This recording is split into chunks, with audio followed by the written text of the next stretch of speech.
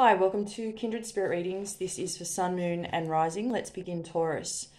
There's no time like the present, and now is not the time to wait. There's opportunity knocking at your door in all forms.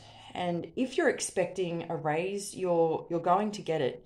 If you're hoping to go on a date with someone you just met and you're not sure if they like you or not sure if they will make the first move, you will be pleasantly surprised.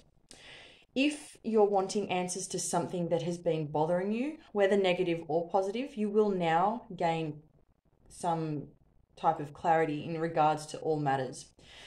If you weren't sure whether your other half was cheating on you or not, you will now find out. So this goes for both good and bad. You have nothing to fear. However, your emotions could be steering you in the other direction. Just know to stay focused, to remain vigilant, to be open to people's opinions. You're searching for answers, when all this time, all the while it has been staring you in the face. Take a load off and relax wherever possible. And if you're struggling to focus, it's okay to get lost in your work. So it's the one thing that's going to hold you together and hold everything else together for you while you're going through all of this.